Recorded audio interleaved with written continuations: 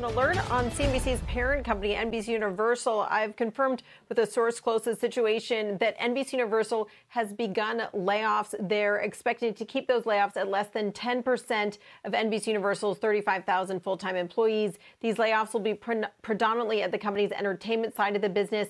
At the parks business, those layoffs will be tied to COVID. At the TV, movie, entertainment side of the business, those layoffs will be more part of a restructuring of that entertainment business.